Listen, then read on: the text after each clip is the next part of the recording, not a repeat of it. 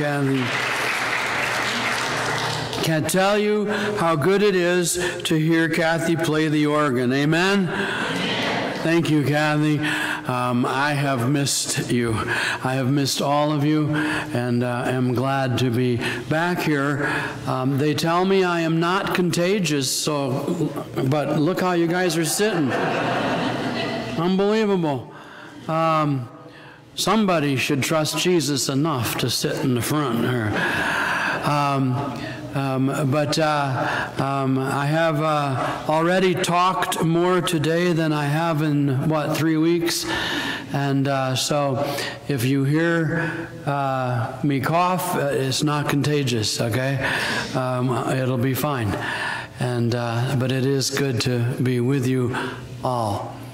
A couple of announcements that you need to know about. You've probably noticed there are some cards out in the lobby of people that could just use a little extra encouragement from us all. Also, the Wall of Thanks made its way back up. We try and do that every November. So if you go out down to the bottom of the steps, it'll be right there. There are some Post-it notes and some pens.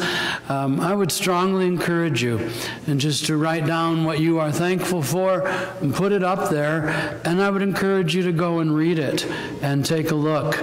I am always, every year, as I have to take it down, and Gerald's helped me a couple of times, and just reading the Post-it notes, and it's just amazing. And so take advantage of it and just express your thanks.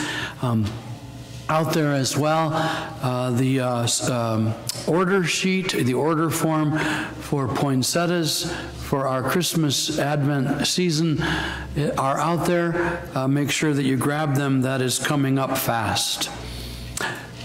Okay, so this is going to be a little weird.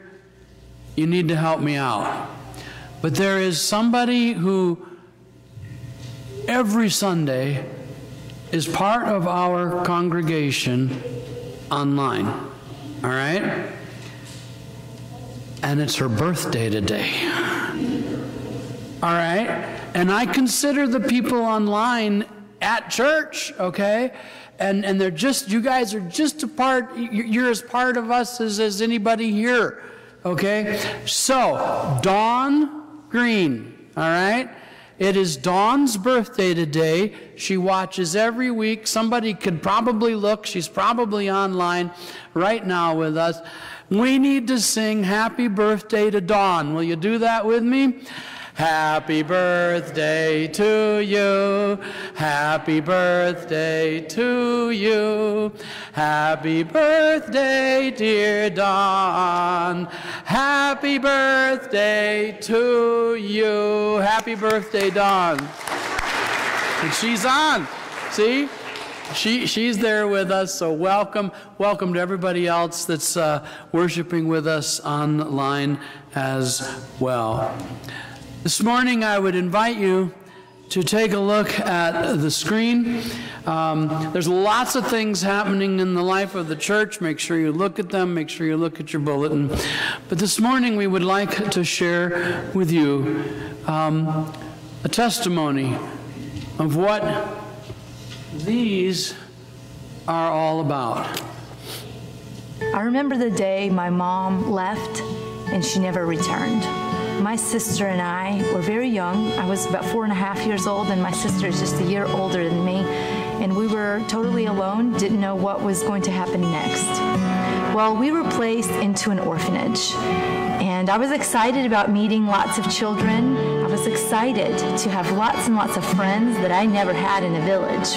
But then I met the caregivers, and I got to know the kind of abuse that went on there in that place. And it was even worse than the abuse that I received from my father at home. But by God's grace, I was transferred from that orphanage, together with my sister, to a new orphanage to begin school.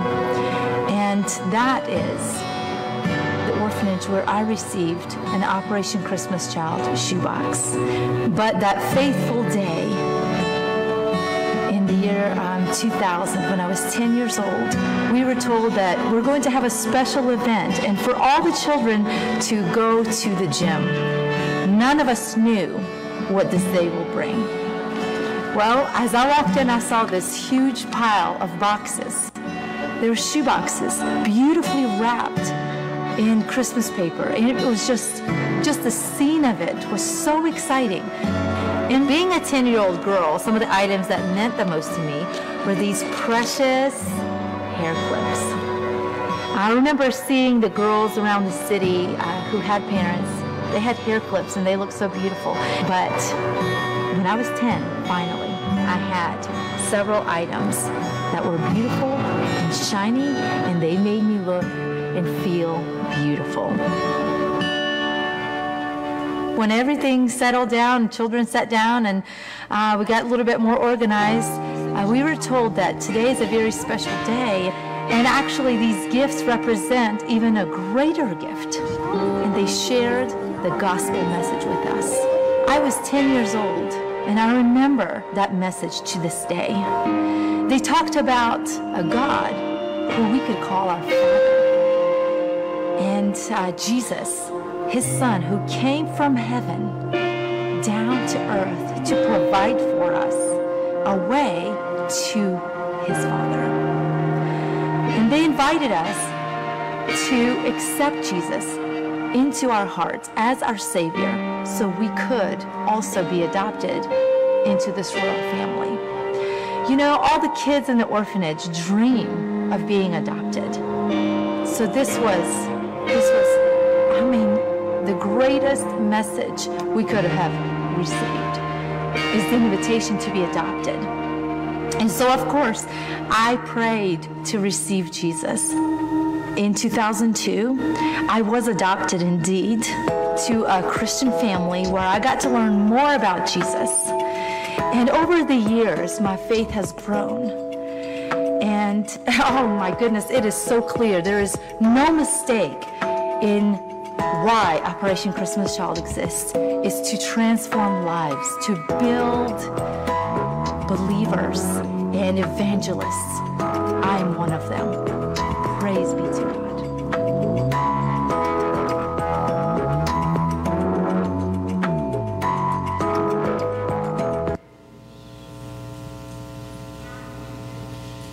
That's one story.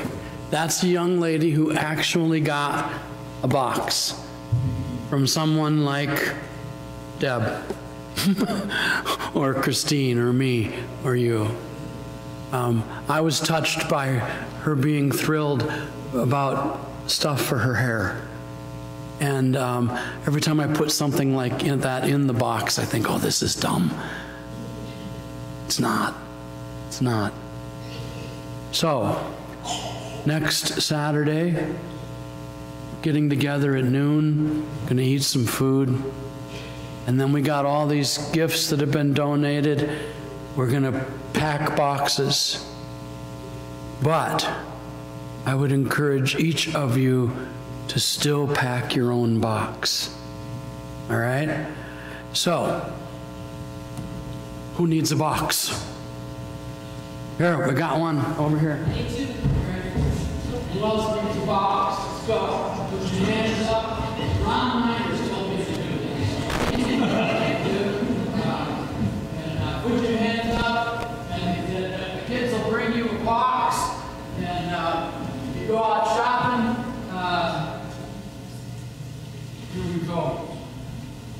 Keep your hands. They're coming. Here they come. Here they come.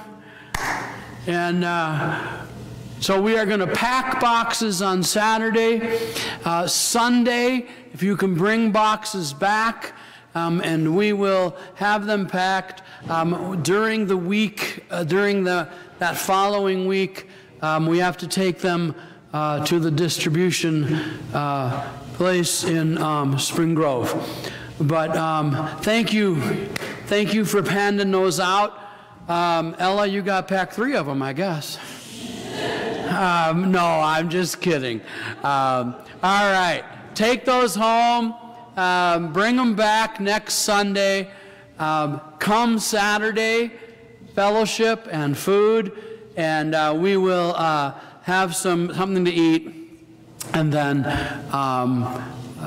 Those of you online, if you cannot get hold of a box, you can make your own shoe box. You can drop them off here at church, or you can go online to Operation Christmas Child, and you can actually donate online and send boxes. Then those boxes actually get to the most difficult places to reach. And Samaritan's Purse will actually pack them and get them into those places. So I'm excited about how many boxes we're going to do. We're going to stack them up here next Sunday. We're going to gather around them. We're going to pray over them. And we are going to send them out and talk about. There's Ron. There he is. I blamed you for what I just did, sir. I said, who needs a box, and made them raise their hands, and we handed out boxes, okay? All right. So, so we're going to pray them out of here, and we're going to send them out and to make a difference for Jesus.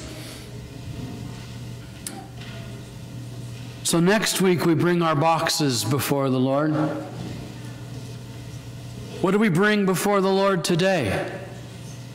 We bring our hopes and our dreams to the Lord. What do we seek? We seek peace for our weary souls. We will find it in this place, for this is the house of the Lord. Open our hearts and our spirits, O Lord, to hear your words of comfort and peace. Like a river glorious is God's perfect peace. Hymn number 594. I would invite you to rise as Kathy leads us.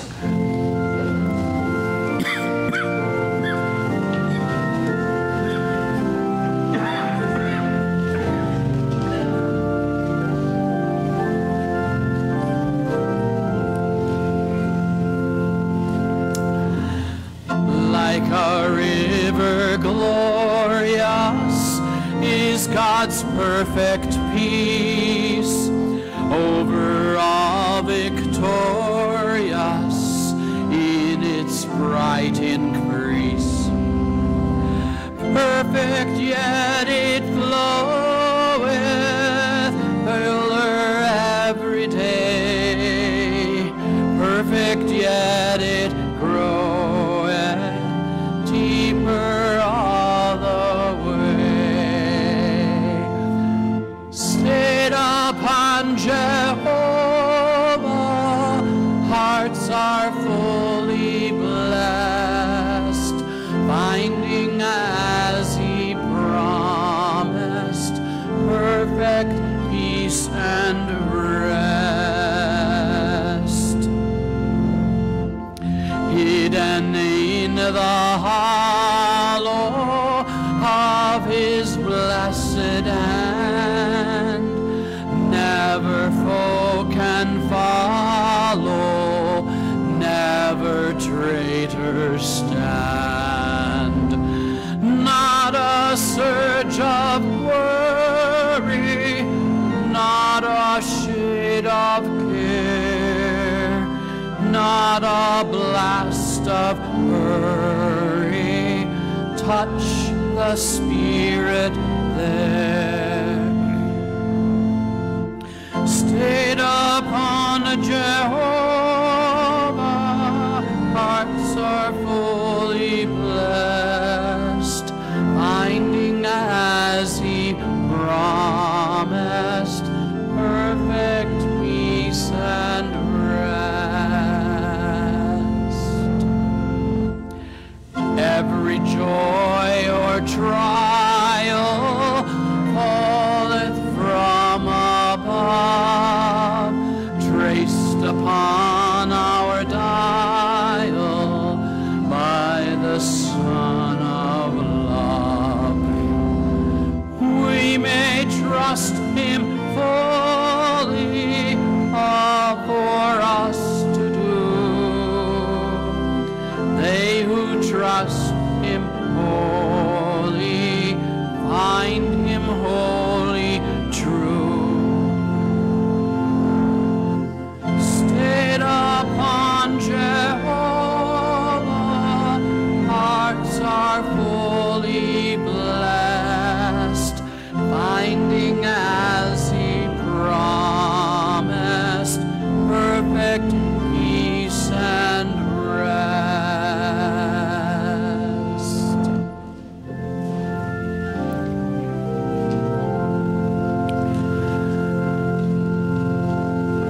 you go to prayer with me to that wonderful God who gives us peace? Heavenly Father, we have come today bringing all we have, our lives, our hopes, our dreams, our joys, our fears, our sorrows. We place these before you in faith and hope, knowing no matter what has happened, you are with us. You are blessing us. Open our hearts to receive your word and your spirit, that we may find healing and comfort. Help us to find encouragement and peace in you today. Lord, we join our hearts before you as we join our voices and lift before you our prayer of confession. Gracious God, so often we look at ourselves, our gifts, and our talents and wonder what you would do with us. We don't think we have much to give. So far too many times, we belittle the gifts and turn our backs on the opportunities to serve, believing we cannot possibly make a difference. How foolish we are. Forgive us when we stop listening to you and focus on our anxieties. Heal us, Lord. Help us know you have wonderfully blessed us. Help us to know these blessings are meant to be used to bring joy to others. Help us to bring our lives, just as they are, to you. Help us to receive your gentle touch and healing grace. For we ask this in Jesus' name. Amen. We are so blessed by God's love for us. Rejoice in that love.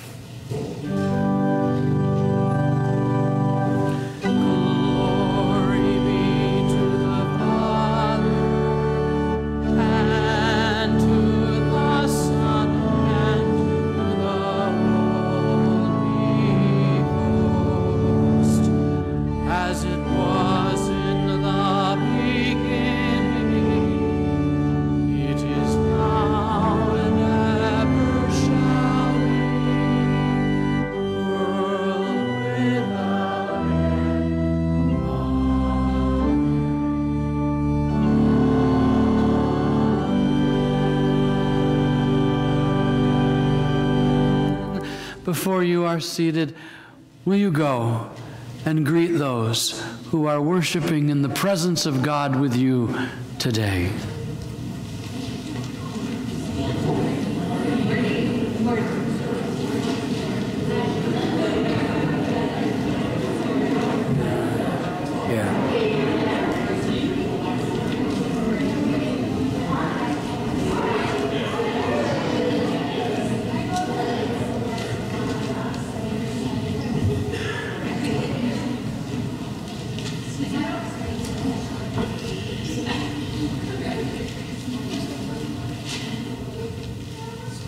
As you're finding your way back to your seats, I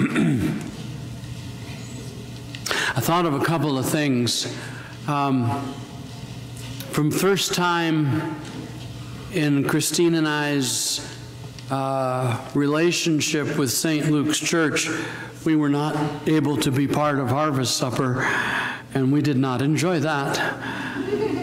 Now, we haven't been doing it for 30 years like some of you, but from everything that I have heard, Harvest Supper was an absolute success this year. And so I think we need to give a round of applause to those that had a hand in making that happen.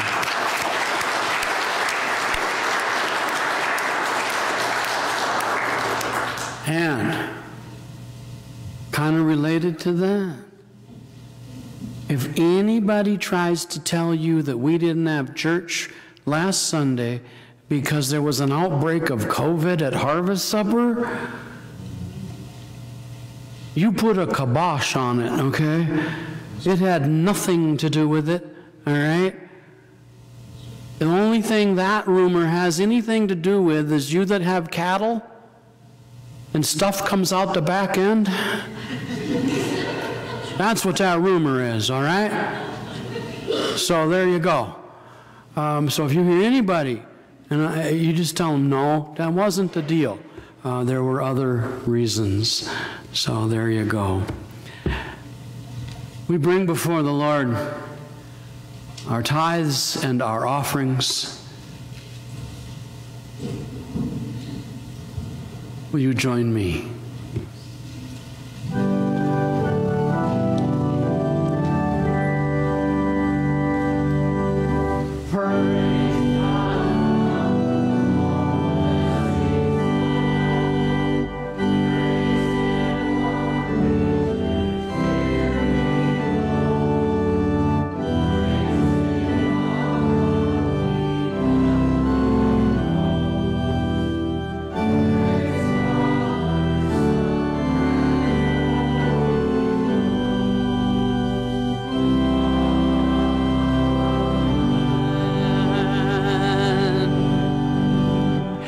We join together in the prayer of dedication as found in the bulletin.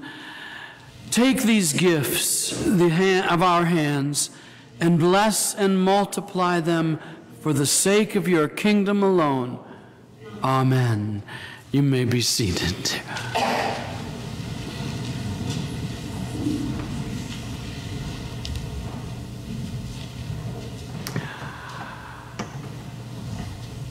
It is sincerely good to be standing in the pulpit before you. It's much better than where Christine and I spent the last couple of Sundays. So we are glad to be here. During our time away, I thought, oh man, and I'm sick, so I gotta stay at home. I'm going to get a lot of reading done. Well, we were too sick to read, so then you start watching TV, and I am fully caught up on all the Hallmark movies now, and except for the ones that were on last night. So, but during our time, last Sunday night, in fact, I did watch Dallas Cowboys play a supposedly professional team from the state of Minnesota, which reminded me, by the way, the reason that Iowa doesn't have a professional team. It's because then Minnesota would want one too.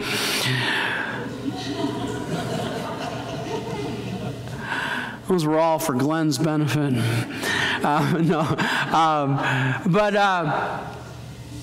I did. I got really frustrated, and I got angry, and so I remembered that the World Series was on, and so I flipped over and started to watch some of the World Series. Now, I haven't watched baseball for years, and while I was watching it, I was reminded of why I liked baseball, and I was reminded of what it was about baseball that I so enjoyed. And in fact, I enjoyed it so much that I actually watched the rest of the World Series during the week and got to watch Atlanta win the World Series. And it reminded me, I am old enough to know some of the great names of baseball. For those, obviously, with Twins, we got the Kirby Puckett years and the Kent Herbeck, and then you go back a little further, and Tony Oliva and Rod Carew and Harmon Killebrew and Ted Eulander and Al Worthington and Jim Cott. I mean, these were all names that I grew up with. But I remember older names as well prior to being a Twins fan. And there's one name that came to my mind several weeks ago, and you're going to see why. A great name in baseball, a guy who was a catcher, a manager, a coach, a Hall of Famer. But what he's most famous for is some of the things that he would say. And actually, it became, they are called yogi-isms, okay? And there was a guy by the name of Yogi Berra. And he would say things that would just make you go, huh? Okay? And one of the things that he said, when he witnessed Mickey Mantle and Roger Maris hit back-to-back home runs twice in the same game, he said it was deja vu all over again. Which is really a silly thing to say, right? Because deja vu is that strange feeling that you've lived through a present situation before. And so what Yogi Berra was saying was, you know what? It's like deja vu all over again. Doing it all over again. And I got to tell you, I actually have been working on this sermon for over a month. And for me, this really is. In fact, those of you that are astute in these things will remember that 2 weeks ago, that was the name of the sermon that was going to be in the bulletin. It was actually in the bulletin, and then I could not make it. So for me, I told Dana this morning, I said, well, we were getting ready to pray. I said, this really is deja vu all over again for me. But in the text that we're going to look at, you may get some of those feelings as well. And you may find yourself experiencing a little bit of deja vu all over again. It's about Jesus feeding a bunch of people.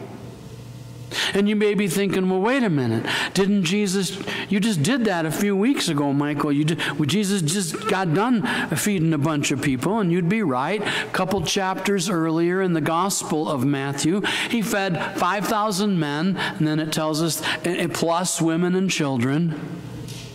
And in fact, unbelieving Bible critics, people who do not think that the Word of God is the Word of God, land on something like this and they say, see, it's a repeat of the original story. This can't be the Word of God. It can't be the inspired Word of God.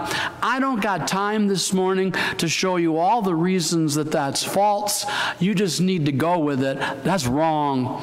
And the biggest reason it's wrong is that a little later in the Gospel of Mark, Jesus actually says there were two different events where people were fed out in the wilderness.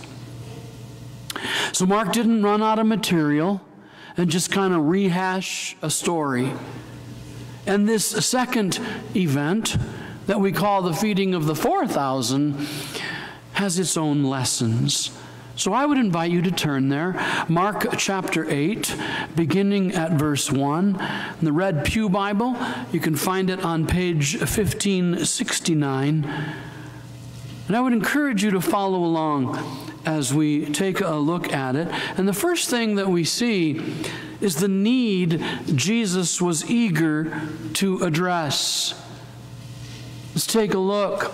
It says, during those days, another large crowd gathered. Since they had nothing to eat, Jesus called his disciple to him and said, I have compassion for these people.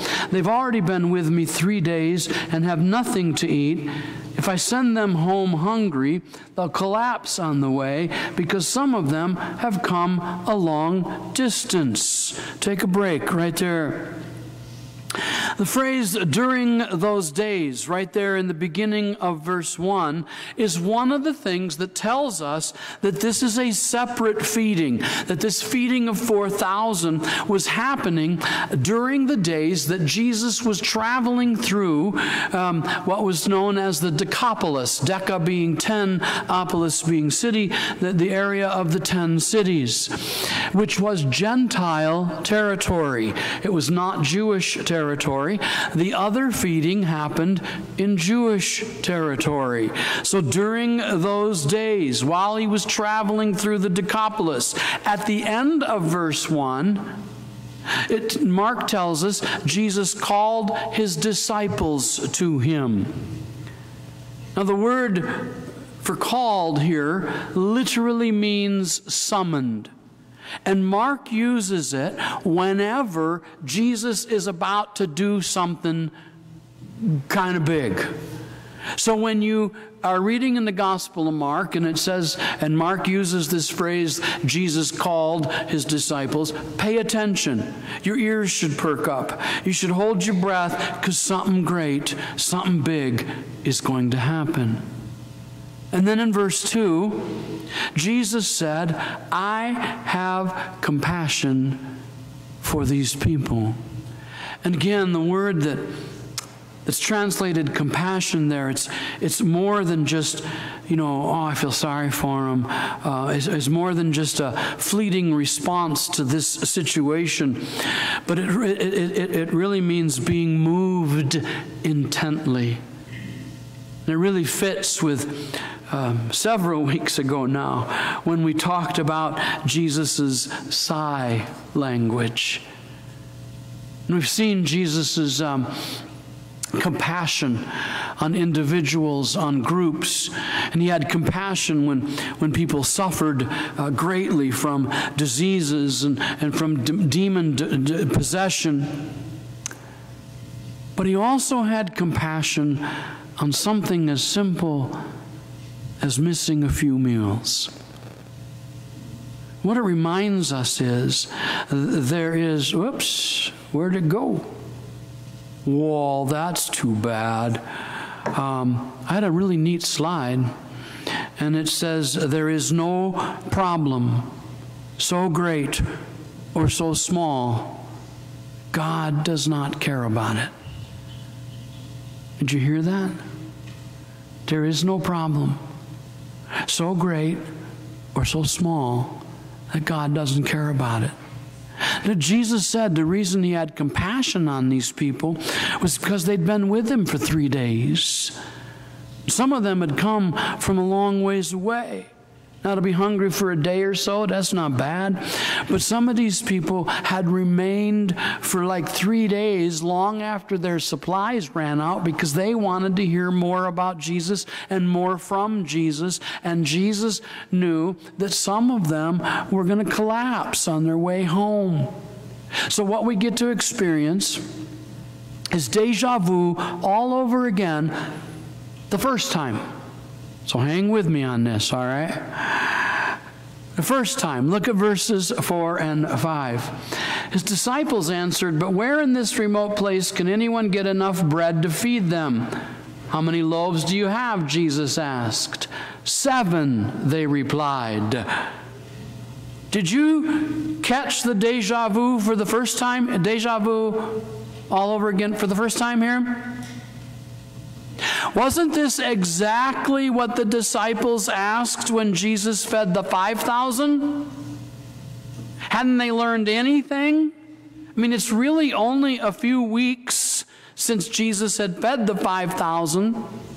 And I got to thinking to myself, what is wrong with these guys? I mean, how short-sighted, how forgetful, how lacking in belief were they? Even when they had just recently, just like a couple of weeks before, experienced Jesus feeding a whole bunch of people out in the middle of nowhere, their first thought was not, oh, Jesus can take care of this.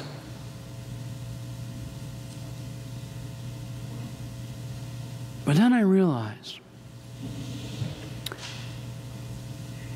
we need to be careful judging the disciples too harshly. Because haven't we been guilty of the same thing? How many times? I'm not going to ask you to raise your hand. But how many times have you and I, we've gone through some kind of a crisis in our lives, and we've seen God get us through with some miracle that saved the day, or by God giving us strength to get through it with Him right by our side. And then the first time we go through the same kind of thing, Well, we panic, we worry, we fret, we struggle, we complain to God. But in the end, God brings us through, and He gets us through the crisis, and we come out the other side stronger and better for it. And then sometime later, the same stuff starts to happen again. And instead of turning to Jesus, instead of trusting Him to guide us through it and give us peace and strength and endurance, what do? We panic, we struggle, we worry, we fret, we complain to God, just like we did the first time. So the question really is, how slow are we to learn? You know,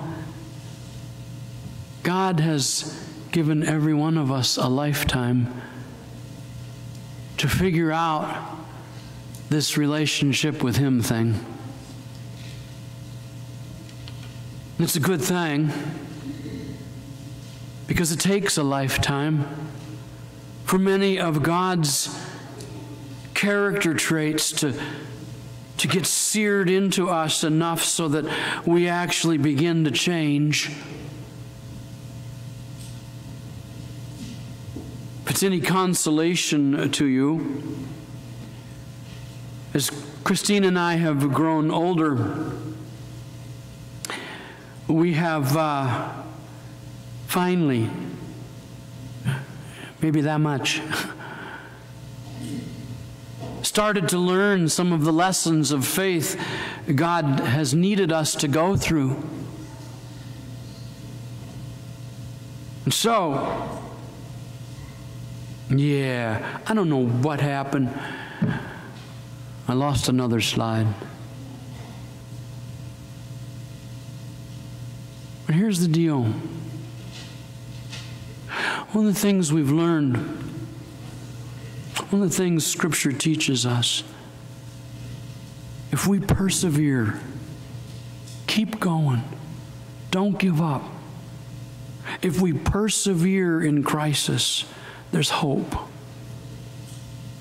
There's hope that change will come.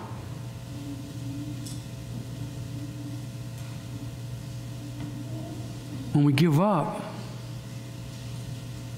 nothing's going to change.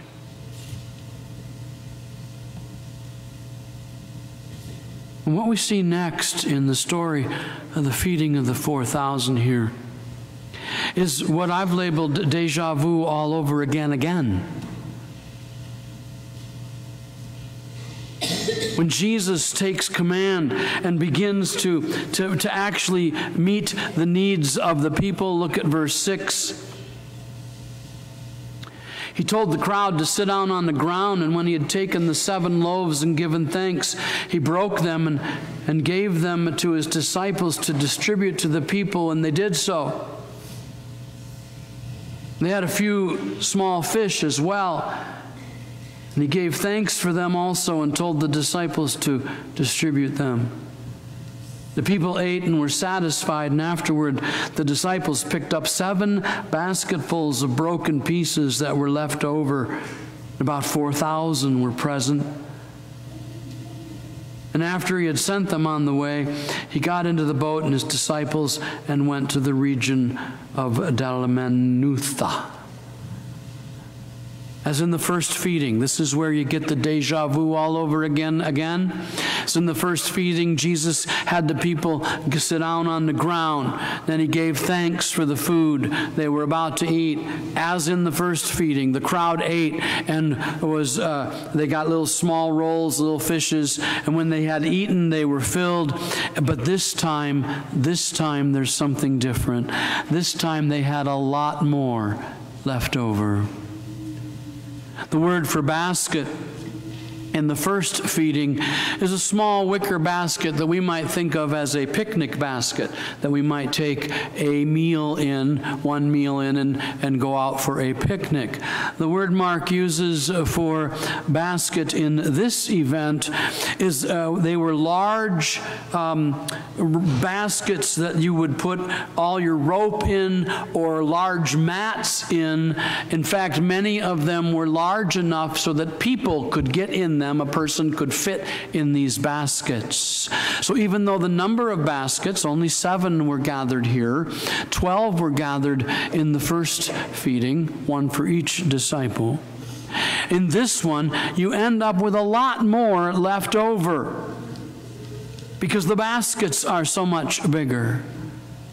And once everyone was fed, once everyone was satisfied, Jesus sent them home. So last time when we talked about the feeding of the 5,000, I showed you and we talked about some applications that from that event in our lives. I'm not going to repeat those because that would be deja vu all over again. But a couple of things different in this event stick out to me. And first of all, it kind of goes back to something I already said. Jesus cares about even the little things in our lives. Though the crowd was hungry, they probably had brought at least a day's worth of food with them. Most of them were probably not in serious starve-to-death kind of situation. But even so, Jesus had compassion for them. Jesus cares for us. Little things, big things. Jesus said, "Are not 5 sparrows sold for 2 cents? And not one of them is forgotten before God? But even the very hairs of your head are all numbered. Fear not, therefore. You are of more value than many sparrows." Throughout God's Word, we see He is interested in more than just the big things in our lives. He cares about every piece of our life, every piece of who we are. Why? Because we are His creation, made in His image. And God cares for His entire creation, plants, animals, the environment, all of that stuff. But Jesus also said, He went back to the birds and He said, "Behold the birds of the air. They neither sow nor reap, nor gather into barns, yet your heavenly Father feeds them. Are you not more valuable than they?" Think about this. If God cares so deeply about the needs of birds or plants or the environment, that we're not made in His image and have no ability to choose or reject Him, how much more does He care about our daily lives, our daily needs, our daily struggles? God cares about the little things in our lives because He cares about us. We are more than little things to Him. Now I know God doesn't always answer our prayers the way we want Him to, in either big things or little things. But we know from Scripture, Jesus cares about us. How much does He care about you? We're gonna do it right here. That's how much He cared. He stretched His arms out and He let Him be nailed to a cross because He cares for you.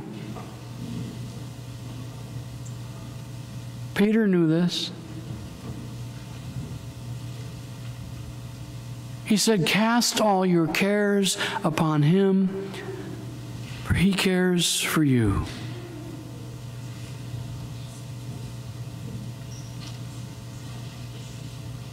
I think there's one more thing that God wants us to see in the event of this feeding of the 4,000.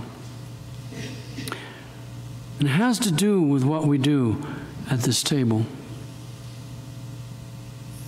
Because you see, I think God wants us to see Jesus is the bread of life. Jesus himself said, I am the bread of life. He who comes to me shall never hunger. He who believes in me shall never thirst. And why? Why did Jesus refer to himself as the bread of life? Well, what we need to understand is bread was not a side dish in the times of Jesus. Bread was like me growing up. Every meal, you had bread. In fact, I have a granddaughter who claims there is always room for bread. No matter how full you are, oh, I can have a bun. You know, there's always room for bread. It was an essential food. It was a staple, a basic dietary item in almost every single meal they ate. And we know that a person can live quite a while on just bread and water. And when Jesus said he is the bread of life, he was saying he is essential for life, for physical life, and for eternal life. He's essential for eternal life and for our spiritual life in the same way that bread is essential for physical life. I need you to listen carefully. You've heard me say this before, but we need to hear it again.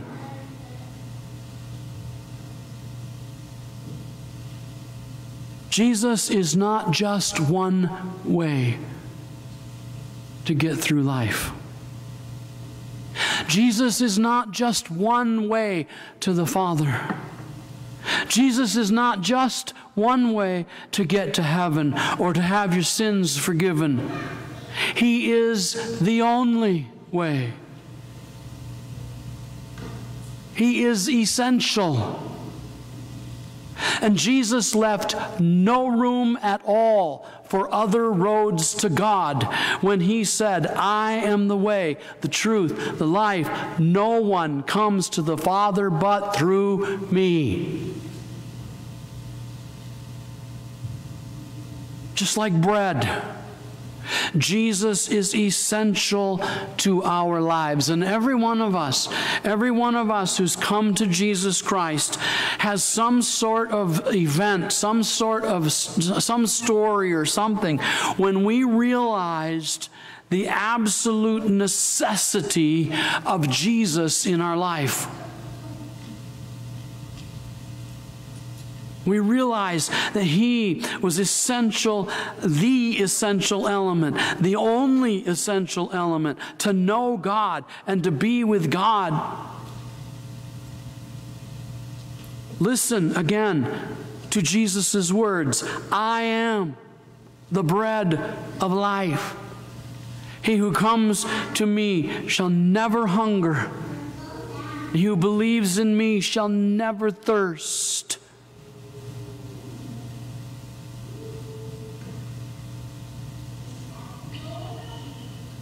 And you, every single person in this room, every single person watching this online, you are invited to come to Jesus this morning.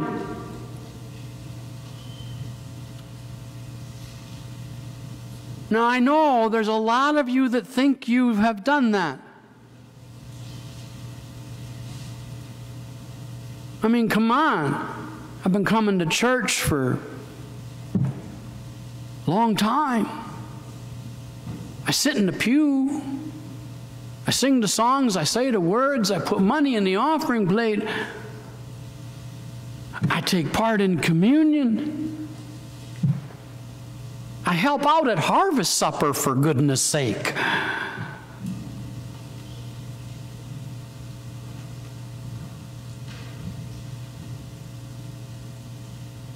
What you need to know is God God has laid a passion on my heart. Some people, for Paul, it was to reach the Gentiles. For Peter, it was to reach the Jews. Some are called by God to go across the ocean and go to unreached people groups. Or some are called to, here in the United States even, to reach people who don't go to church. God has called me to reach the unsaved who are coming to church. And there's a lot of you. I don't know. I'm not going to look at any one specific person, okay?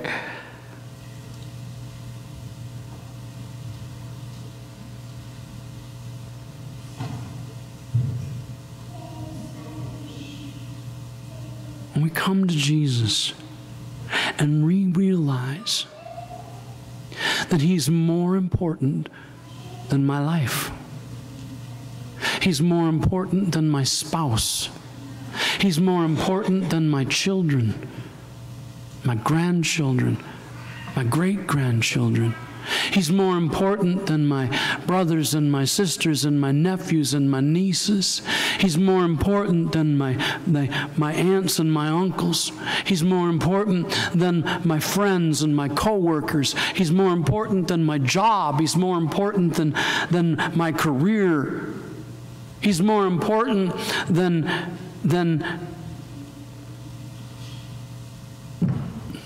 I'll stop there before I get in trouble.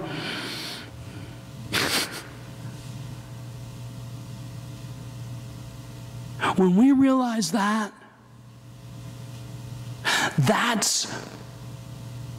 when things begin to change. And I think a lot of us have put that realization off because we don't want our life to change.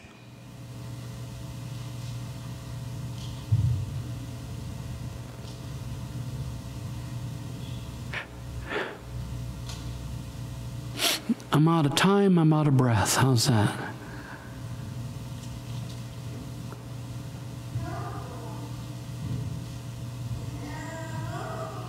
But I encourage you to invite Him into your life in a way that maybe you never have. And to say, I understand you are the only way. You are the bread. When we do that, when you do that, your soul, your spirit will never hunger, will never thirst again.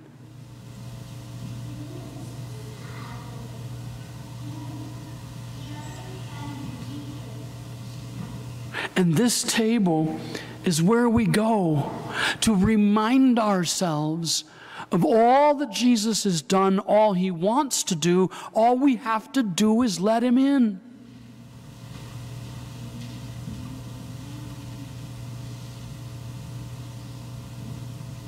So take a few moments and invite Him in.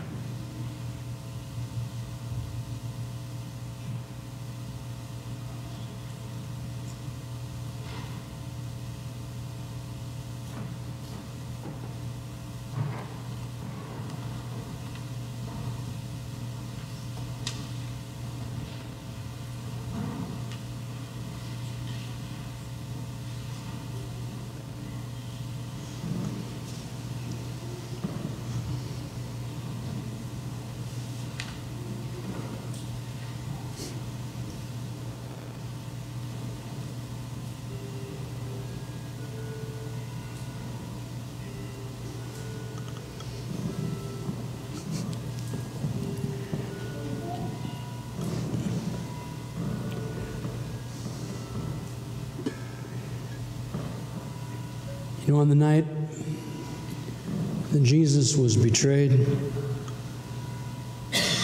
and all of those guys who saw all that stuff deserted Him.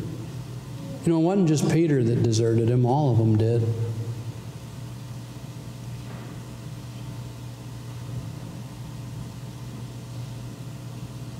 He knew that was going to happen. He told them it was going to happen. He got them together and he took bread and he gave thanks, just like he did when he fed the 5,000, just like he did when he fed the 4,000.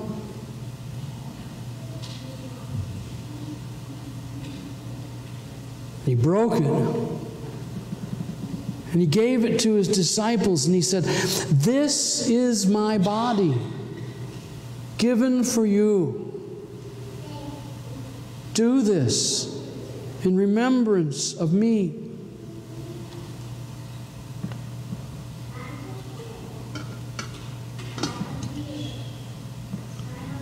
And then after supper, he took the cup and he gave thanks and he said, he gave it to him and he said, "This is the cup of the new covenant in my blood, poured out for you, for all people, for the forgiveness of sin. Do this as often as you drink of it, for the remembrance of me."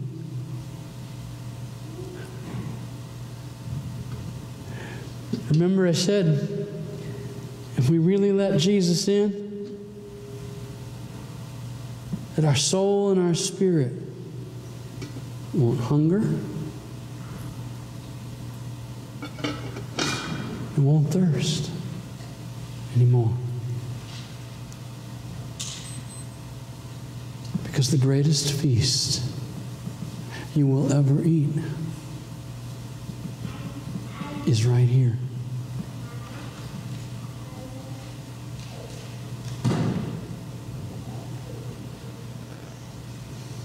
Let us pray.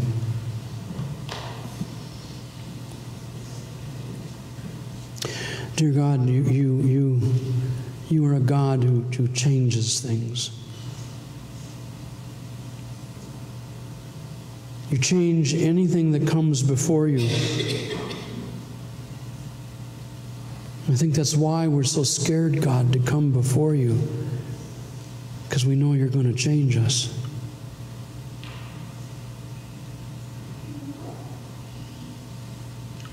Because the touch of your grace, your mercy,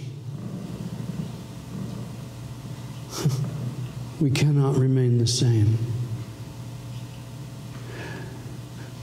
And so, God, we come before you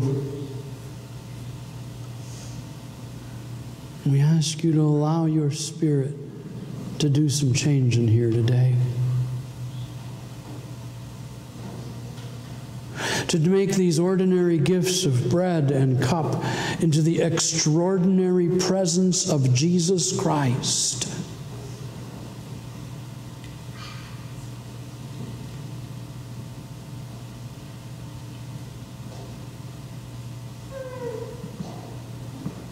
Hold us as your own, Lord. Renew us as your people. Change us with your love. Servers, would you come and serve? I would invite you to hold your portion until all have been served, so that we can eat and drink together.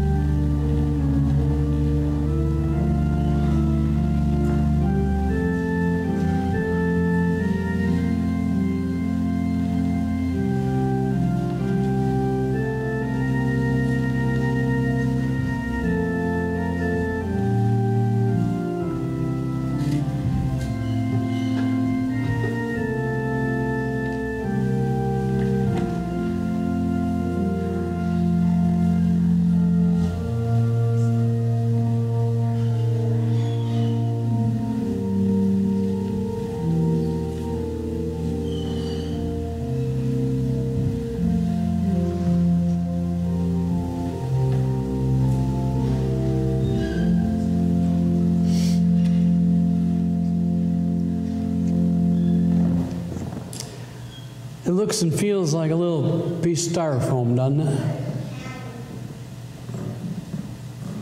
But what it represents is essential. It's essential for our physical life, for our spiritual life, for our eternal life. Break and we eat together.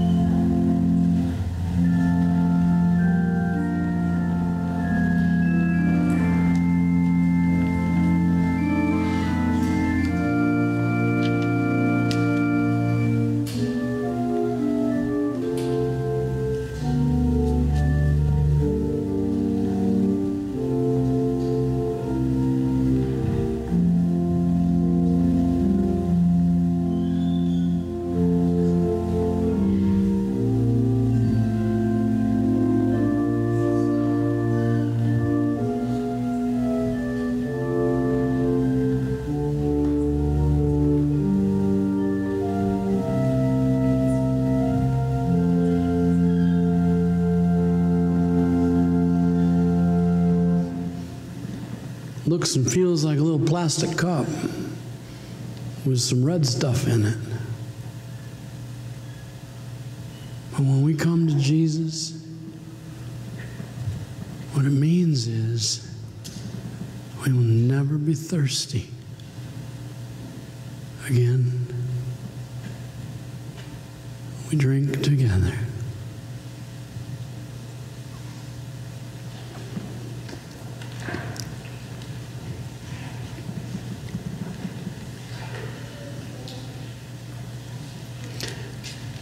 God's people have united their hearts, their minds, and their voices, crossed centuries, space, and time, and taken before Him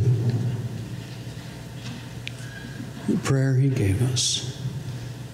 Our Father, who art in heaven, hallowed be thy name.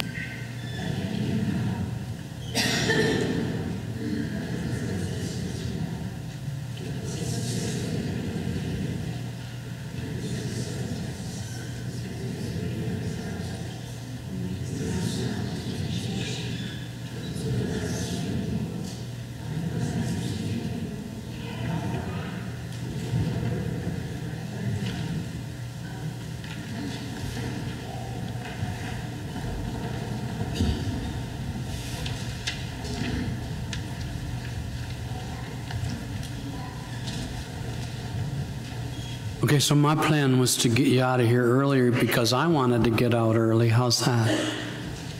God had a different plan. I've been waiting for an opportunity to sing a song that we sang a little while ago.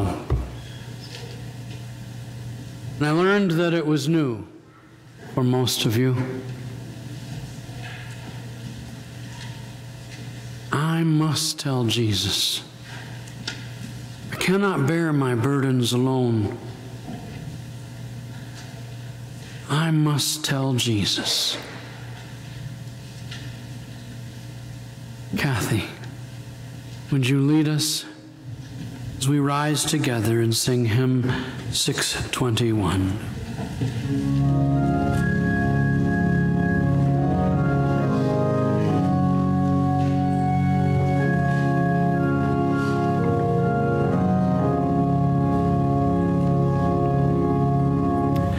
I must tell Jesus all of my trials. I cannot bear these burdens alone. In my distress, He kindly will help me. He ever loves and cares for His own. I must tell Jesus, I must tell Jesus, I cannot bear my burdens alone. I must tell Jesus, I must tell Jesus. Jesus can help me, Jesus alone. Tempted and tried, I need a great Savior, one who can help my burdens to bear. I must tell Jesus, I must tell Jesus. He all my cares and sorrows will share. I must tell Jesus, I must tell Jesus, I cannot bear my burdens alone. I must tell Jesus, I must tell Jesus. Jesus can help me, Jesus alone. Oh, how the world to evil allures me. Oh, how my heart is tempted to sin. I must tell Jesus, and He will help me. Over the world, the victory to win. I must tell Jesus, I must tell Jesus, I cannot bear my burdens alone. I must tell Jesus, I must tell Jesus. Jesus can help me, Jesus alone.